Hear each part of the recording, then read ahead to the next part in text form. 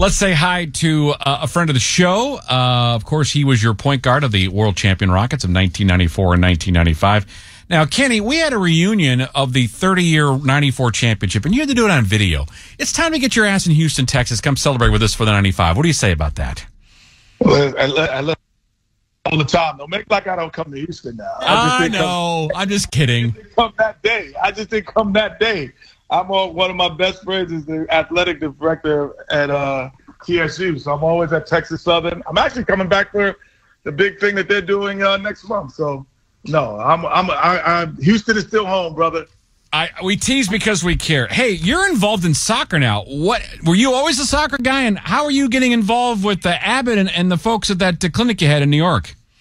Well, no, I'm not. I haven't always involved in soccer. I've been a fan from afar, but I was down with Abbott and Real Madrid, and we trained with the Real Madrid coaches and did a whole bunch of challenges and drills, and then we played a game. And I will say I wasn't the MVP, but I could have been co-MVP. I was a goalie, and I was pretty doggone good. And if you don't believe it, I posted a lot of it on the videos on my Instagram. So just go to my Instagram. I posted them up. You will see me also drinking a lot of that Ensure Max protein drink. It's like 30 grams of protein. So I was like dousing that down because I was exhausted. But I was pretty good, man. I was pretty good. What was your keeper style? Are you like a sweeper keeper? Are you a ball distributor or just a shot stopper? Oh my God! Don't answer that question.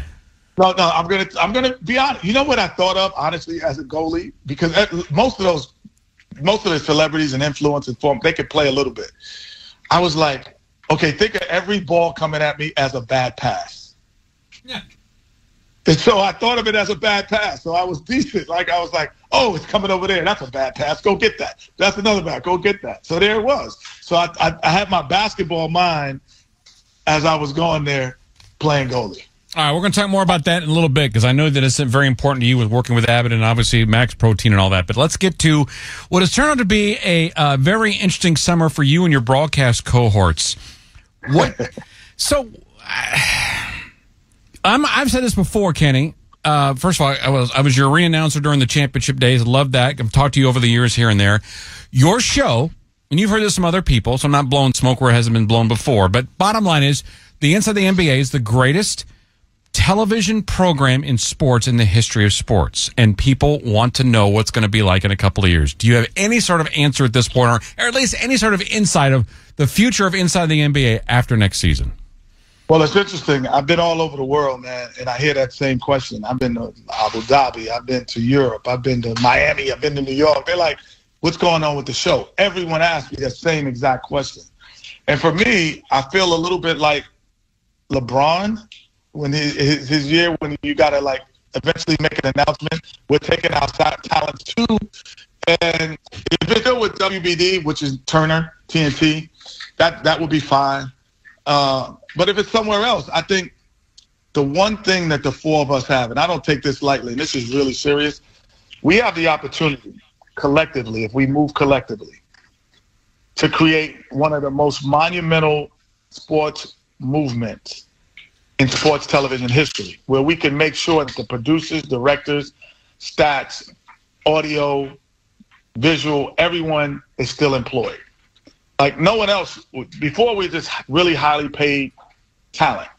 We have an opportunity, possibly, through all of the calls that I'm getting, to make television history again. And that, to me, is more important, to make sure that the people that really helped us get to where we are still part of that. I'm sure those guys appreciate that. You have talked about that, you and Ernie and the whole crew ad nauseum about that. Wherever you go, wherever that may be, you got to bring the big screen with you because, my man, you just can't sit in that studio spot in that same chair. You got to run to talk. You got to look at that, whatever you call that big wall behind you. You've got to have a big wall as part of your new deal, wherever you may go. It's so interesting. Things like you said that are part of the fabric of sport now. That, like, if anyone goes or runs to the board, they may know, oh, that's Kenny. If anyone like does like things when players mess up, they go acting a fool. Like it's so embedded in the fabric that we have to continue to be part of the NBA. And I'm excited. Again, if the four of us move together, it's going to be something, or stay together. at WBD. It will be something so monumental that no one has ever seen ever in sports history television. Well, I hope it does, whatever the new formation is. Let's get a quick thought about the Rockets. The win total, again, Vegas ain't everything, Kenny, but the win total is supposed to go up again this year, which hopefully is the case as I'm calling the games on the radio. But the problem is the West is so ridiculously loaded. How can the Rockets crack that top 10 or maybe top 8? I mean, are we looking for a Clipper demise? Are we looking for the Lakers to take a step back? The Warriors maybe? Where can the Rockets slither into a potential playoff spot this year? They slide into the playoff spot if they don't worry about someone else sliding.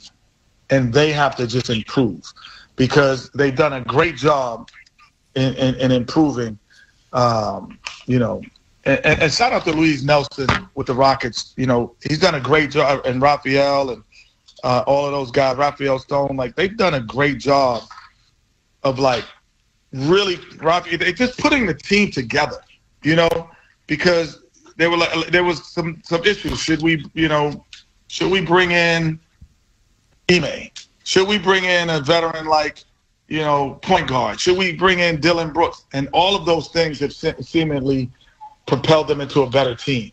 So shout out to the executives at the Rockets for doing a hell of a job of putting that together. And not making, I said this 2 years ago, someone asked me, I said, oh yeah, they're talented young players, but I don't know if they're a talented young team. Last year, they were a talented team, not just talented players. Makes a lot of sense because they are becoming a team. And I don't know if you know Ime at all, but I've certainly a lot of respect for him and how the Rockets went from, 20 wins to 41 was an incredible coaching performance. And obviously Fred VanVleet and Dylan Brooks coming in here was a huge part of that. Two last things. One, is Charles going to make any Galveston references during the next NBA season? Well, if he doesn't, I'd be surprised. Of course he is. He's going to, Charles is always going to say the unexpected. In Galveston, I still like the area of Galveston, so it's not me, it's all Chuck. Good, because I want you to hit him next time. Seriously, it's not good. And lastly, where can people find out about the soccer clinic with Real Madrid that you were involved with? Where can they find it? Well, you can just go to my Instagram, and you're going to really see, everything that I've done with Abbott and Real Madrid, how I train with the coaches. You're going to see me with the 30 grams of protein from Ensure Max, and you'll know what that's about. It's just going to be, you just go to Instagram and you're going to see it. And there's a lot of bloopers, so you'll see that too. Kenny, great hearing your voice, my man. Good luck this season. Good luck, most importantly, with the future of the program. And you're always welcome to come on in Houston, promote anything you want to get to, because we love having you on the show. All right, thanks a lot, brother. We'll see. That's Kenny Smith with us here on the Matt Thomas Show. Appreciate Kenny spending a few minutes with us. And again, everybody's doing soccer now, Ross. Even Kenny the Jet. Yeah.